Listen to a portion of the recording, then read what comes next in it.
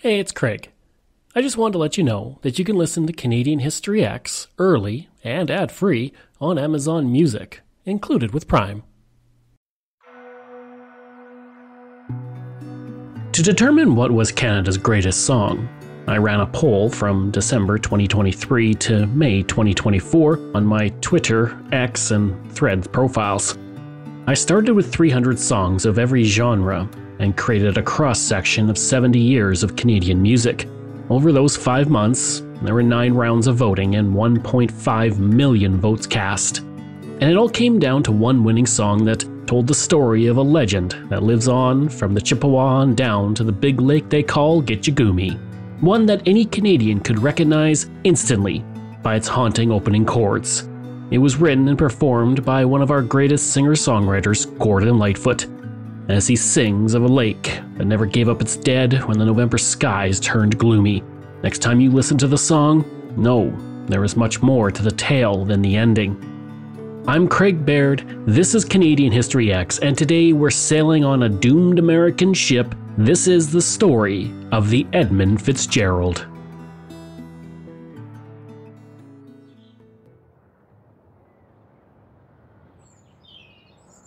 Right from the start of European exploration, the Great Lakes have always been a dangerous place for ships. The immense waters have been known to swallow ships up. And I don't mean that in an abstract or metaphorical sense either. Literally, the Great Lakes sank the first large European ship to sail on their waters. Le Griffin departed on its maiden voyage on Lake Erie on August 7, 1679, with René Robert Cavelier at the helm, and sailed to Lake Huron and Lake Michigan through mostly uncharted waters.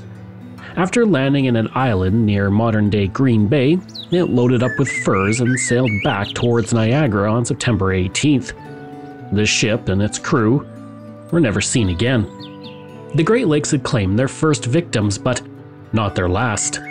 The exact number isn't known because so many ships have simply vanished. It's estimated more than 25,000 ships have been lost on those inland seas, with 6,000 to 30,000 dead. One of the worst incidents on the Great Lakes happened in 1913. A storm with gale-force winds up to 127 kilometers an hour hit from November 7th to November 10th of that year and sank ships on 4 of the 5 lakes. 19 ships were destroyed and 19 others stranded, and $1 million in cargo was lost and more than 250 people killed. The storm remains the deadliest and most destructive natural disaster in recorded history on the lakes. Then there's the story from November 29, 1966, when the SS Daniel J. Morrill broke in half in a storm. As the surviving passengers huddled up on the bow that remained afloat, they saw in the distance another ship approaching. They believed they were about to be rescued, only to discover that it was the ship's aft section, barreling towards them under the power of its ship's engines. Both sections soon sank. Only one person survived. Writer William Rattigan said that the vessel's aft section disappeared into the darkness like a great wounded beast with its head cut off. I always found that story rather unsettling. Now, if you weren't aware of the deadly nature of the Great Lakes, I don't blame you. Most would have a tough time naming a ship lost in the treacherous waters. Except for marine historians, these shipwrecks don't have the same name recognition as oceanic ones like the Titanic, the Lusitania, or the Empress of Ireland. That all being said, there's likely one ship nearly all of us, especially Canadians, can name. It is the most famous of the Great Lakes ships, due to the tragic ending of its final voyage, the Edmund Fitzgerald.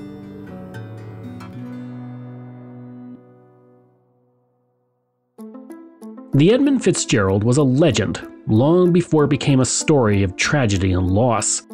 Once called the Queen of the Lakes, she was the largest ship to sail the Great Lakes when she launched in 1959, although her reign was relatively short because soon after, the SS Murray Bay set sail and exceeded her in size.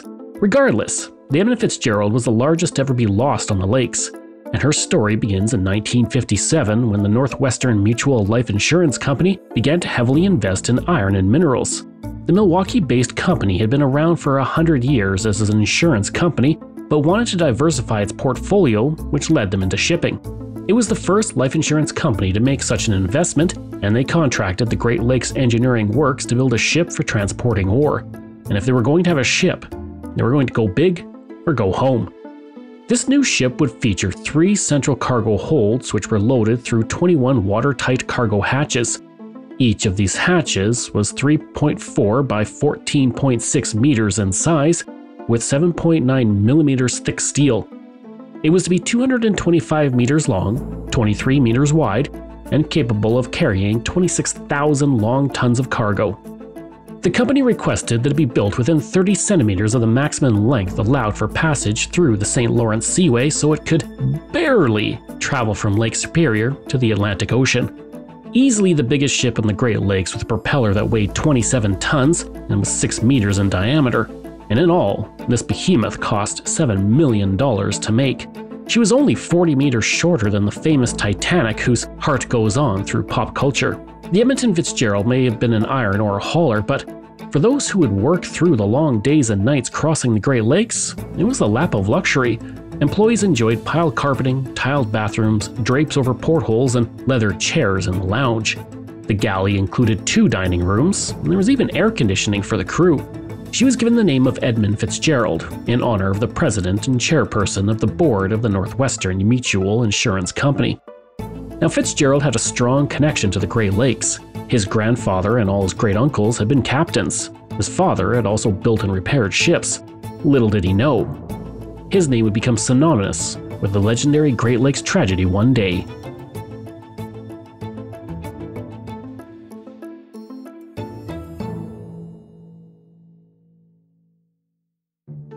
Ken Garland, the mechanical superintendent of Great Lakes Engineering Works, couldn't hold in his excitement the day before the launch. He said, "We are so proud of her. Isn't she beautiful? Isn't that a dandy-looking stern? I won't sleep tonight. That's how worried I am. None of us will sleep. It isn't that we're really expecting anything to go wrong, but there's always the chance." The big day came in the spring of 1958. Now, I'm not a superstitious man. Yes, I don't wash my Edmonton Oilers jersey during the playoffs, but that isn't superstition. That's science. However, if I were a believer in bad omens and superstitions, I may have been a bit worried following the launch of the Edmund Fitzgerald. Here's why. On June 7, 1958, 15,000 people gathered at the Milwaukee dry dock to watch the great ship enter the water for the first time. Elizabeth Fitzgerald, Edmund's spouse, took a bottle of champagne and smacked it against the bow of the ship to christen it. The breaking of champagne over the bow of a ship is meant to bring good fortune on voyages. The practice evolved from the Vikings, who sacrificed slaves or goats to win favor with the sea god. By the 15th century, a representative of the King of England would name a ship, drink a goblet of wine, and sprinkle the remains over the deck at 4 points, then would throw the goblet overboard.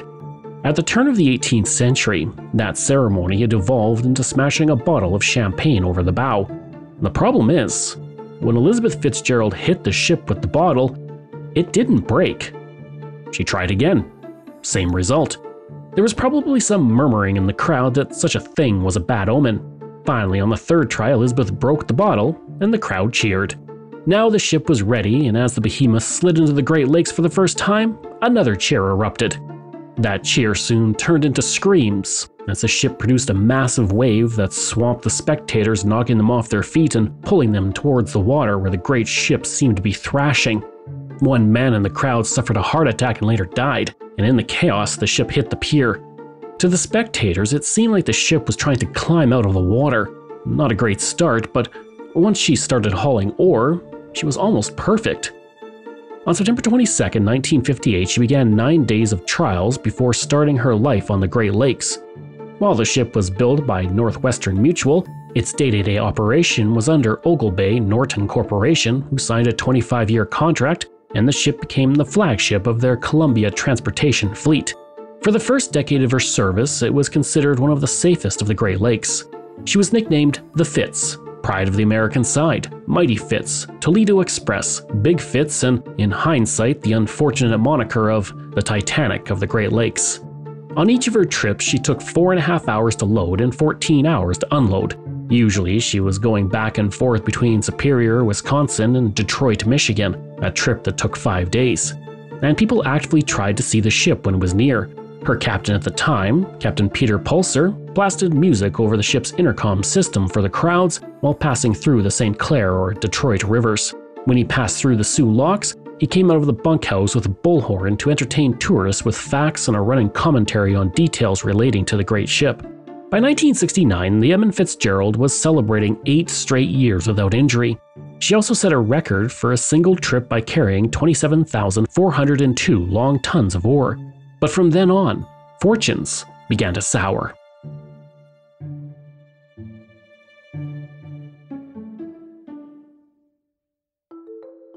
In 1969, she briefly ran aground. That same year, she had a diesel-powered bow thruster installed to improve maneuverability. A year later, she suffered a minor collision with the SS Hochelaga. Then, that same year, she struck the wall of a lock, something she repeated in 1973 and 1974. In 1974, she lost her original bow anchor in the Detroit River. All these incidents were relatively minor and passed off as little more than the occasional bad luck or mishap. By 1975, she had completed 748 round trips of the Great Lakes, covering a distance equal to 44 trips around the world. She also continued to take on passengers, including the occasional company guest. A man who sailed on her, Frederick Stonehouse, said, "Stewards treated the guests of the entire VIP routine. The cuisine was reportedly excellent and snacks were always available in the lounge. A small but well-stocked kitchenette provided the drinks. Once each trip, the captain held a candlelight dinner for the guests, complete with mess-jacketed stewards and special clam digger punch." Most Great Lakes ships had about a half-century of life in them, and the Edmund Fitzgerald was barely middle-aged despite her many voyages.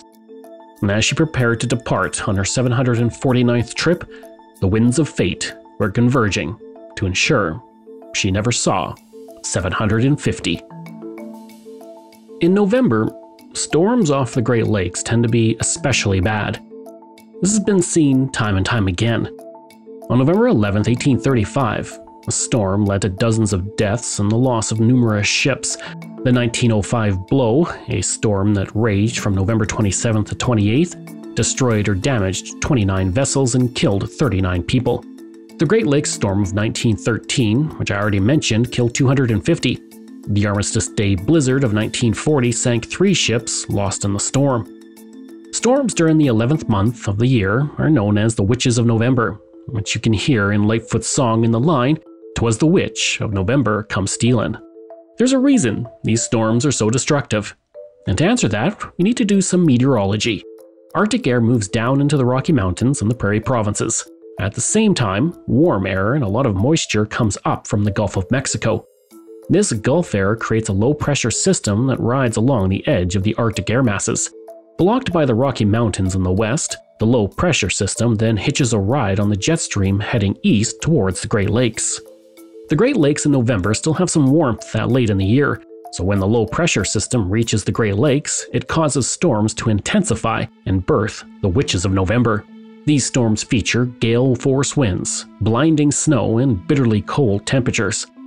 Before those forces converge, though, the weather is often calm and lovely, giving a false sense of security to ship captains who sail out into a waiting disaster. Ernest McSorley was at the helm of the Edmund Fitzgerald on November 9, 1975. Born in Spencerville, Ontario in 1912, he moved to the United States with his family when he was 11 and fell in love with being on the water. Over the next 40 years, he became a veteran sailor on the Great Lakes and the world's oceans. That experience meant he was respected as being a skillful master. A quiet man, he always treated those on his ship as professionals, which resulted in loyal crews. And as he stood on the ship looking out at Lake Superior, he likely thought about his upcoming retirement. Now 63, he planned to walk away at the end of the shipping season and return to his home in Ottawa Hills, Ohio, where his wife Nellie awaited. They had no children, and Nellie was in ill health, so it would be good to spend some time with her. Or at least, that was the plan. The ship was loaded with 26,116 long tons of taconite ore pellets, and the crew was eager to get going. A Witch of November was expected, but the storm was predicted to pass south of Lake Superior by 7 a.m. the next day. If it did, it wouldn't pose much of a problem for the Queen of the Lakes. But as the day wore on, things took a turn. Gale warnings were issued for all of Lake Superior by 7 p.m., McSorley, an experienced captain, decided to alter his route northward to take advantage of the shelter provided by the Ontario shore. The Arthur M. Anderson would be making the same trip and was going to adopt the same strategy, and as night fell and the wind picked up, the great ship battled the waves on Lake Superior. By 1 a.m. on November 10th, McSorley was reporting winds of 96 kilometers an hour and waves up to 3 meters high. Nothing the ship couldn't handle and nothing it hadn't faced before. To be on the safe side, McSorley reduced speed, which surprised Dudley Paquette, the captain of the Wilfred Sykes, who was listening to the radio conversation between the Fitzgerald and Arthur M. Anderson. According to Dudley, McSorley said over the radio, "We're going to try for some lee from Isle Royale. You're walking away from us anyway. I can't stay with you." Just 1 hour later, at 2 a.m., the gale warning was upgraded to a storm warning as winds picked up and the waves grew. The ship struggled through the storm, but started to pull ahead of the smaller Arthur M. Anderson in their dash for the Ontario coast. The two ships hit the eye of the storm around 3 a.m., and the shifting winds dropped in speed, giving a brief respite to the two ships. The Edmund Fitzgerald continued its journey towards Ontario, but the storm was not abating. At 2 p.m. the next day, the Arthur M. Anderson reported heavy snow that reduced visibility, which caused the ship's crew to lose sight of the Edmund Fitzgerald, which was now 26 kilometers ahead of them. An hour and a half later, Captain McSorley radioed to the Arthur M. Anderson to alert him that his ship was taking on water. The Edmund Fitzgerald by this point had lost a fence railing and 2 vent covers to the ceaseless waves of Lake Superior. Taking on water, she was starting to list to the side, while 6 bilge pumps ran non-stop to discharge water from the hull. Wanting to have another ship close by in case of something happening, Captain McSorley told the Arthur M. Anderson that he would slow down so they could catch up. 40 minutes later, at 4:10 p.m., Captain McSorley once again radioed the Arthur M. Anderson, alerting that he had lost radar and needed their help to keep track of where he was, as he was now going blind into the storm. Captain Cooper on the Anderson began to direct McSorley towards Whitefish Bay, where the ship could be sheltered somewhat from the storm. McSorley then radioed the Coast Guard to find if Whitefish Point's light and navigation beacon were operational, but he was told they were both inactive. Over on the Ava Force, the ship was battling the waves nearby, and Captain Cedric Woodward heard McSorley tell his crew over the radio not to allow anyone on deck, adding, "I have a bad list. I've lost both radars and I'm taking heavy seas over the deck in one of the worst seas I've ever been in." The storm had no plans of slowing down. Wind speeds on Lake Superior were gusting at 107 kilometers an hour, just below that of a Category 1 hurricane. Waves were between 8 and 10 meters high, slamming into ships but hitting the giant Edmund Fitzgerald especially hard. At 7:10 p.m., Captain Cooper of the Arthur M. Anderson radioed the Edmund Fitzgerald to warn him about an upbound ship heading in his direction and to ask how the ship was faring in the water. Captain McSorley radioed back and said, "We are holding our own." And that was it. From then on, the ship would travel through the mists of time and into legend. Nothing was ever heard from the Edmund Fitzgerald, the Queen of the Lakes, ever again. 10 minutes later, Captain Cooper of the Anderson radioed back for a status update. He received no reply. He tried again. Nothing.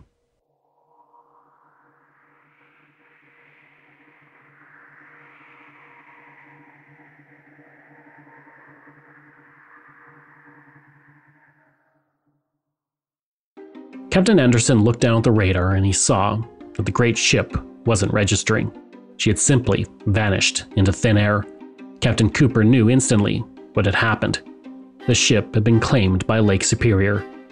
He said weeks later, "The radar, the sea return, the center of the scope was just a white blob, and the Edmund Fitzgerald was disappearing into the sea." The Fitzgerald was no longer on the radar, so Captain Cooper immediately radioed a distress frequency. He contacted the upbound ship, the Nan Free, which was approaching the Fitzgerald's last known position, telling its captain that he could not pick up the Fitzgerald on radar. An hour later, at 9:03 p.m., Captain Cooper reported the ship missing to the Coast Guard. There was no way any of the smaller search and rescue vessels could handle the intense waves of the lake, so Cooper was told to take his ship and look for survivors. An hour and a half later, all vessels in the area around Whitefish Bay were told to assist in the search. This brought out SS William Clay Ford, SS Hilda Marjane, and the Woodrush to join the Anderson in their efforts. but there was no trace of the ship. And as the storm passed and the waters of Lake Superior calmed, evidence of the ship finally began to appear. For 3 days, the Canadian Coast Guard and the Ontario Provincial Police searched the beaches of Lake Superior for any trace of the ship. Along the shoreline and on the lake itself, rafts, lifeboats, and a lot of debris were found, but there was no trace of the crew. No one clinging to a life raft, no bodies floating on the water. Gérard Bennett of the Coast Guard stated, "There's a lot of debris, but we haven't found anything that's part of the ship, only things that would have been washed off. We are assuming the ship is sunk."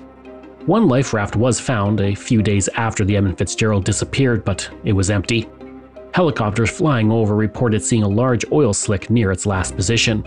All signs pointed to the complete loss of the ship in the storm. The entire crew of 29 was gone, including 53-year-old Ransom Cundy, the watchman of the ship. He was a former Marine who fought at the Battle of Iwo Jima during the Second World War. John Simmons, aged 62, was the senior wheelman. He was known for his love of jokes, storytelling, and playing pool, and had been McSorley's close friend for 3 decades, and this trip on the Edmund Fitzgerald was supposed to be his last. It was, but not in the way he had hoped.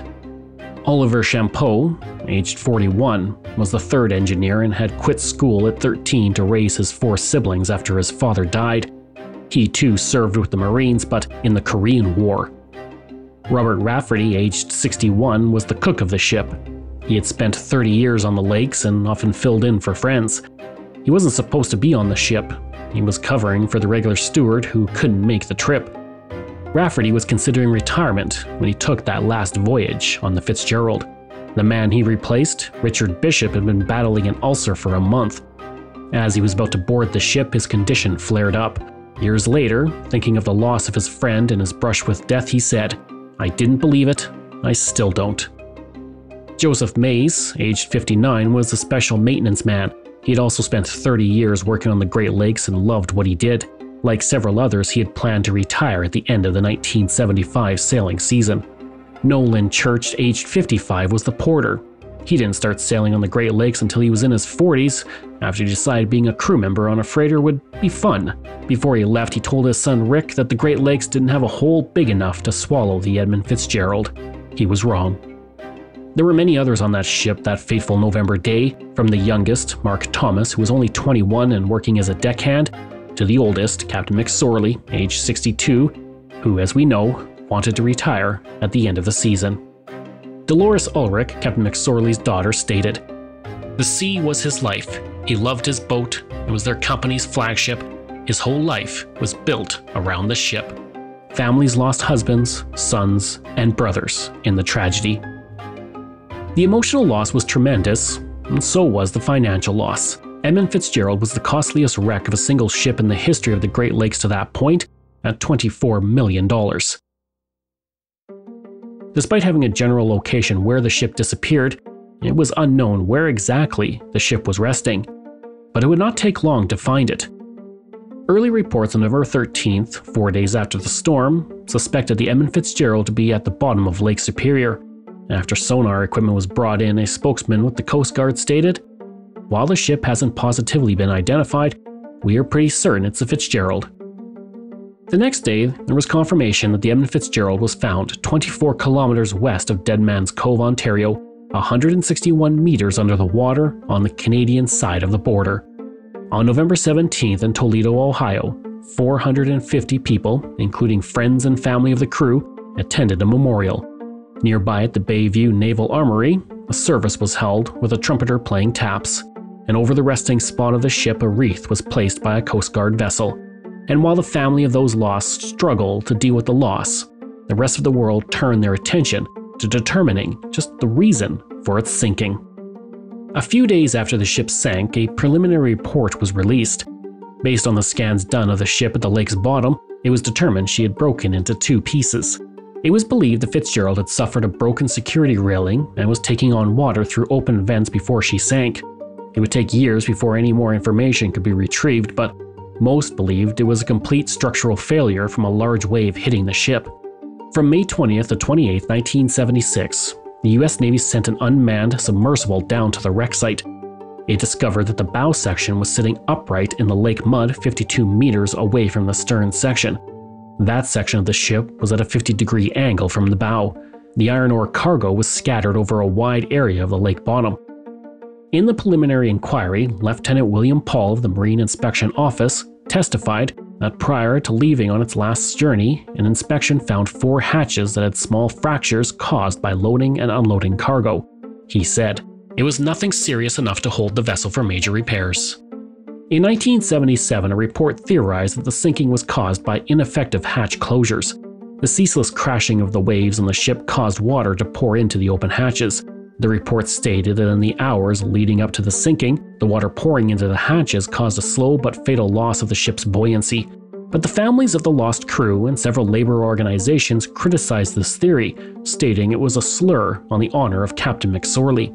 They stated he never would have allowed hatches to be open in a storm, especially with his decades of experience. In 1980, Jean-Michel Cousteau, the son of famed ocean explorer Jacques Cousteau, took the first manned submersible down to the ship. Looking at the ship, he believed she broke up on the surface rather than as she sank beneath the waves of Lake Superior. And for the next 15 years, various expeditions have gone to the wreck to determine how the ship was lost. And from these expeditions, various theories have emerged. Almost immediately after the Edmund Fitzgerald sank, blame was levied against the National Weather Service, who predicted the storm would travel south of Lake Superior. That belief was also one reason the ship set sail rather than waiting out the storm. There were also issues found with navigational charts, which were incredibly out of date, with most of the information coming from surveys done in 1916 and 1919.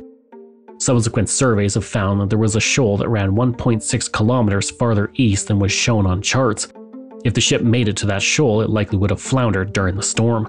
Along with blame, theories abounded over why the ship broke apart either on the surface or as it sank.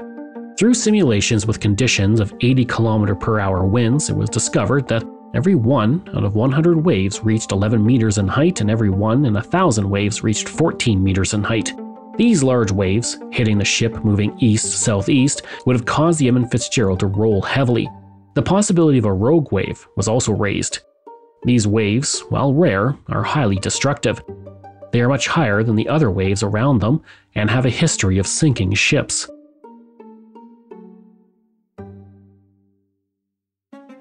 At least 14 rogue waves hit ships in the 20th century and 7 in the 21st century. According to the hypothesis, 3 rogue waves, known as the Three Sisters, hit the Edmund Fitzgerald in the storm. Each was believed to be 33% higher than normal waves. If 3 of those waves hit the ship in succession, they would have caused immense damage. Under this theory, the first wave flooded the deck.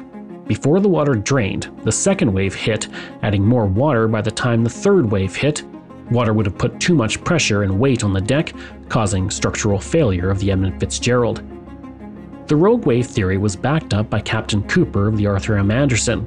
He stated in his logs that his ship was hit by 2 30 to 35-foot seas about 6:30 p.m., one burying the aft cabins and damaging a lifeboat by pushing it right down onto the saddle. The second wave of this size, perhaps 35 feet, came over the bridge deck.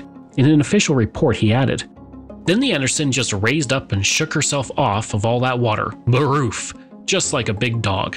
Another wave, just like that first one or bigger, hit us again. I watched those 2 waves head down the lake towards the Fitzgerald, and I think those were the 2 that sent him under."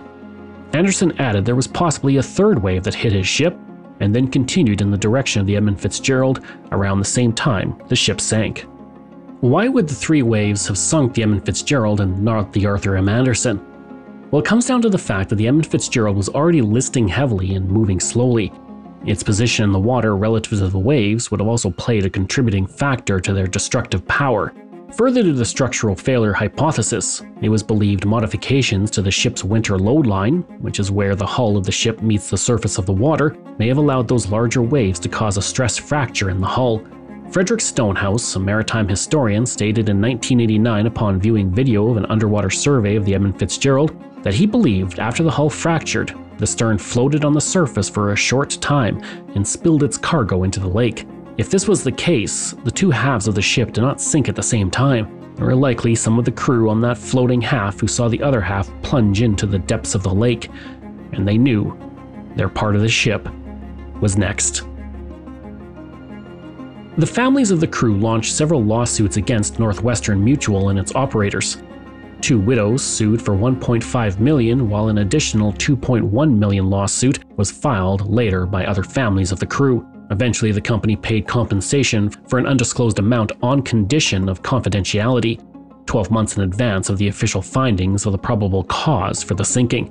The loss of the Fitzgerald also resulted in new recommendations to shipping practices on the Great Lakes for both Canada and the United States. Survival suits were now required in crew quarters with strobe lights fixed onto life jackets so crew could be spotted easily in the water at night. In 1980, the Loran-C positioning system was implemented on ships to provide satellite positioning on the Great Lakes. This was upgraded to GPS in the 1990s. All Great Lake vessels also had to be equipped with an emergency positioning indicating radio beacon for accurate location information in the event of a disaster. The National Oceanic and Atmospheric Administration also revised its methods for predicting wave heights, while the navigational charts for Lake Superior were all updated to provide greater accuracy and detail. Today, all U.S. ships heading out into the Great Lakes as November approaches have their hatch and vent closures and life-saving equipment inspected to ensure there will be no problems when the ship heads out. There have been many tributes for the lost crew of the Edmund Fitzgerald. The ship's bell, which I mentioned, was retrieved and engraved with the names of the 29 men lost in the disaster.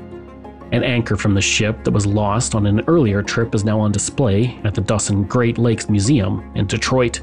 Several other artifacts have also been collected and placed in museums along Lake Superior on both sides of the international border. In 2015, the Royal Canadian Mint commemorated the Edmund Fitzgerald with a silver coin. But there is one tribute that eclipses them all.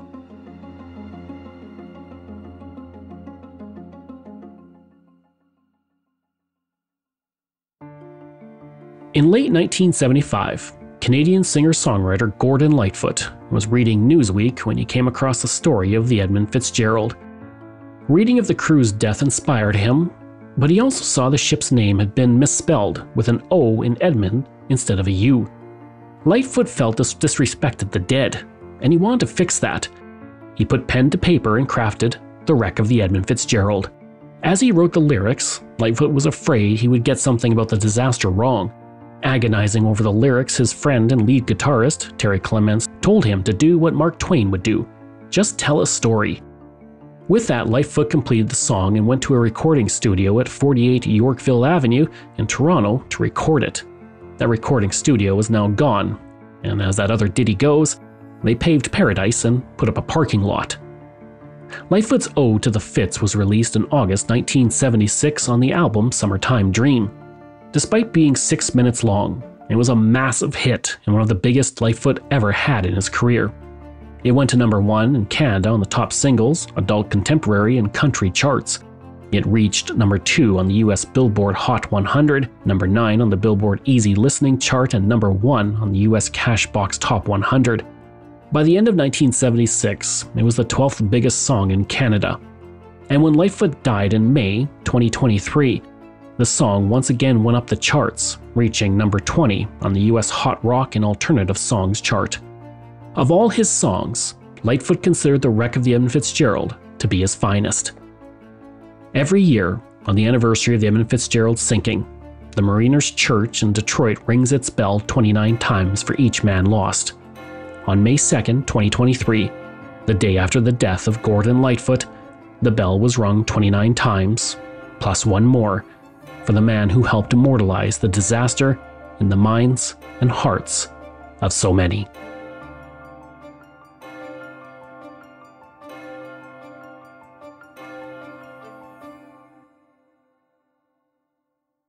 I hope you enjoyed that episode and our look at the wreck of the Edmund Fitzgerald.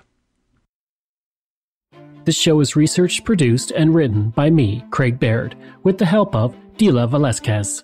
Audio production and design by Rosalind Kufor. If this is your first time listening and you like what you heard, please take a moment and give us a 5-star review to help other people find these amazing stories. and there are so many for you to sink your teeth into. If you enjoy this podcast, then please check out my other podcasts, From John to Justin, Canada, A Yearly Journey, Pucks and Cups, and Canada's Great War. We love hearing from you, so if you have a show topic you want me to cover, email me at craig@canadaehx.com, or stop by my website and social media. I'll include all of those in my show notes. Until next time, I'm Craig Baird, and this is Canadian History X.